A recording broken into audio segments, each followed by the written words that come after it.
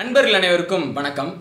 LMES YouTube சேனல்ல antibiotic ரெசிஸ்டன்ஸை பற்றி ஒரு தெளிவான விளக்கம் கொடுத்துருந்தாங்க. ரொம்ப கிறிஸ்ப் அண்ட் கிளியராக கொடுத்துருந்தாங்க.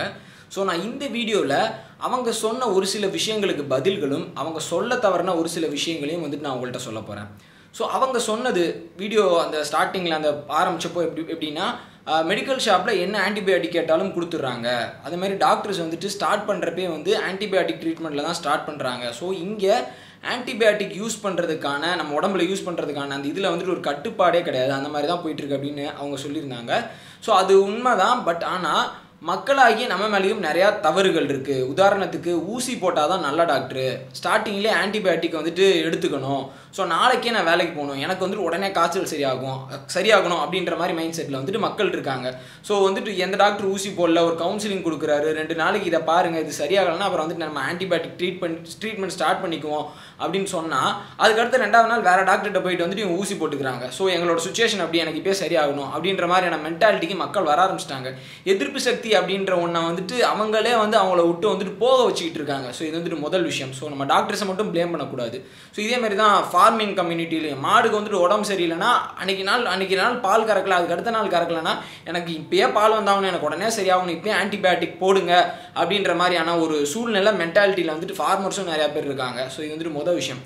2வது விஷயம் அவர் என்ன சொல்லியிருந்தாருன்னா, கோழிகளில் நிறையா இடம் விட்டு வளர்க்கணும், ஆன்டிபயோட்டிக் யூஸ் பண்ணுறதை தவிர்க்கணும். ஸோ நிறையா லாபத்துக்காண்டி கோழியை அந்த கன்ஜஸ்டடாக அந்த மாதிரி இடத்துல வச்சு வளர்க்கக்கூடாது அப்படின்ற மாதிரியான ஒரு சஜஷன் கொடுத்துருந்தாரு.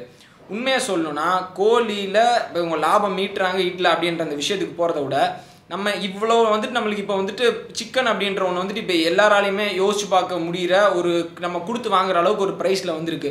அது முக்கியமான காரணம் பிராய்லர் இண்டஸ்ட்ரி, பவுல்ட்ரி இண்டஸ்ட்ரியில் எல்லாமே சயின்டிஃபிக்காக கொண்டு போக ஆரம்பிச்சிட்டாங்க. அது சாப்பிட்ற ஃபீட்லேருந்து அதை கொடுக்குற அந்த உணவுகள் எல்லா விஷயத்துலேருந்து. ஸோ அதனால் இப்போ நம்ம நாட்டுக்கோழி அப்படின்றது ஒன்று முதல்ல எல்லார் வீட்லேயும் வளர்ப்பாங்க. மாதத்துக்கு ஒரு தடவை 2 தடவை அடித்து சாப்பிடுவாங்க.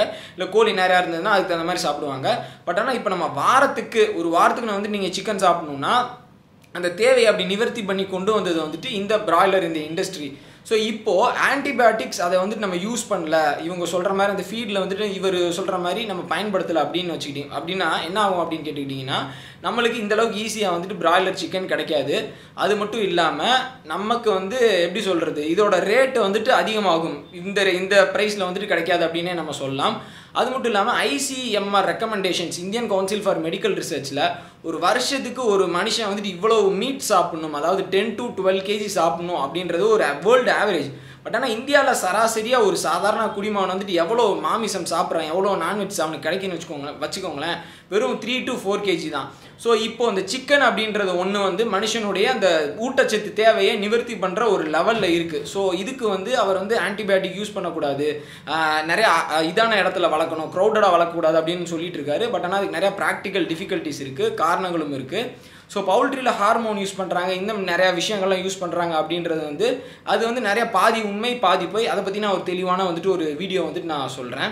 அதுக்கப்புறம் அவர் சொன்னது என்னென்னா, மெத்திசிலின் ரெசிஸ்டன்ட் பாக்டீரியாவே வந்துருச்சு அப்படின்னு அவர் சொல்லியிருந்தாரு. இல்லை, அதுக்கும் ஒரு படி மேலே மெத்திசிலின் ரெசிஸ்டன்ட் ஸ்டாஃப் ஆரியஸ் அப்படின்றதுக்கு எதிர்ப்பு சக்தி பொருந்திய ஒரு பாக்டீரியா வந்தது. அது வான்கோமைசின் அப்படின்ற இன்னொரு ஆன்டிபயோட்டிக் சசப்டபிள், அந்த ஆன்டிபயோட்டிக்னால இறந்துடும். இப்போ அந்த வான்கோமைசினுக்கும் அந்த பாக்டீரியா எதிர்ப்பு சக்தி பொருந்தி வச்சிருக்கு. ஸோ இப்போ அதுதான் சூப்பர் பக்குன்னு சொல்லுவாங்க. ஸோ இப்போ நம்ம நினச்ச லெவலோட ஆன்டிபயோட்டிக் ரெசிஸ்டன்ஸ் ரொம்பவே அதிகமாக போயிட்டுருக்கு, அதிக லெவலில் போயிட்டுருக்கு.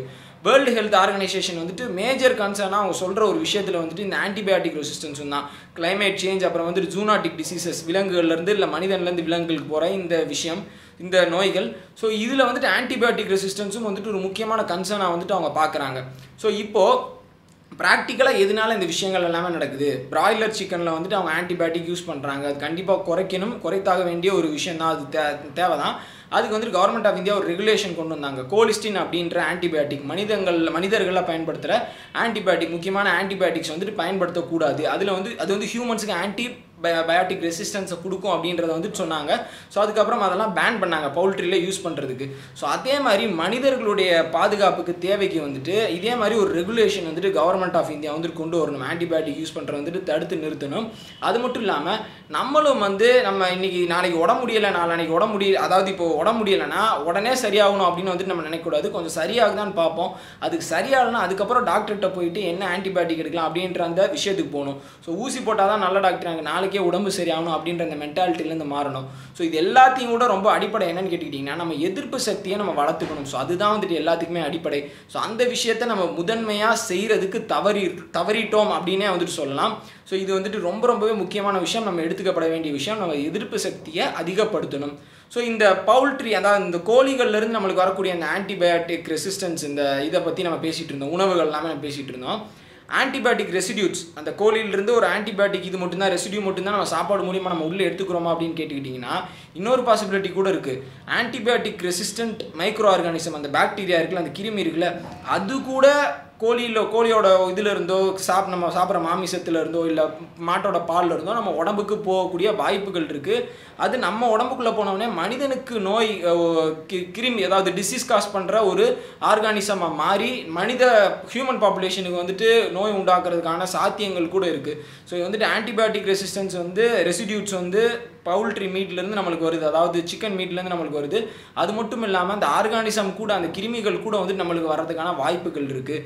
ஸோ அதனால் வந்து பவுல்ட்ரியில், அதாவது சிக்கனில் அப்புறம் வந்துட்டு அனிமல்ஸில் யூஸ் பண்ணுற ஆன்டிபயோட்டிக் மனிதர்கள் பெரும்பாலும் பயன்படுத்தாத ஒரு இதாக வந்துட்டு இது பண்ணி வைக்கணும். பென்சிலினோ இது மாதிரி பேசிக் லெவலில் நிறுத்திடணும் அப்படின்றது வந்துட்டு என்னோட கோரிக்கை. ஸோ இதுக்கெல்லாம் வந்துட்டு சயின்டிஃபிக்காக சொல்யூஷன்ஸும் ஃபைன் பண்ணணும். ஸோ இதுதான் வந்துட்டு இந்த வீடியோவில் நான் உங்கள்கிட்ட சொல்லணும்னு நினச்சேன். இது போக வந்துட்டு பிராய்லர் சிக்கன் சாப்பிட்டா பாதிப்புகள் வருமா, இவங்க சொல்கிற அளவுக்கு இந்த விஷயங்கள்லாம் நடக்குமா, பிராய்லர் சிக்கன் அப்படின்ற ஒன்று வந்துட்டு ஏன் 40 நாள்லேயே வளர்ந்து மார்க்கெட்டுக்கு வந்துடுது, அது சாப்பிட்றதுனால ஏதாவது இவங்க சொல்கிற மாதிரி பிரச்சனை இருக்கா அப்படின்றத பற்றி நம்ம தனியாக ஒரு வீடியோவில் பார்க்கலாம். அதில் நிறையா பாதி உண்மை பாதி பொய் இருக்குது. ஸோ இதான் இந்த வீடியோவில் உங்கள்கிட்ட நான் சொல்லணும்னு நினச்சேன். அவங்க வீடியோ உண்மையிலே ரொம்ப நல்லா இருந்தது. ஆன்டிபயோட்டிக் ரெசிஸ்டன்ஸை பற்றி இன்னும் பேசப்பட வேண்டிய விஷயங்கள் நிறையா இருக்குது. குறிப்பாக நீங்கள் உங்களோட ஹெல்த்தை நீங்களே பார்த்துக்கோங்க. டக்குன்னு ஆன்டிபயோட்டிக் அப்படின்ற அந்த டேப்லெட்டை எடுக்க முற்படாதீங்க அப்படின்றத சொல்லி இந்த வீடியோவை முடிச்சுக்கிறேன். நாளைக்கு வேறு ஒரு வீடியோவில் பார்க்கலாம். நன்றி, வணக்கம்.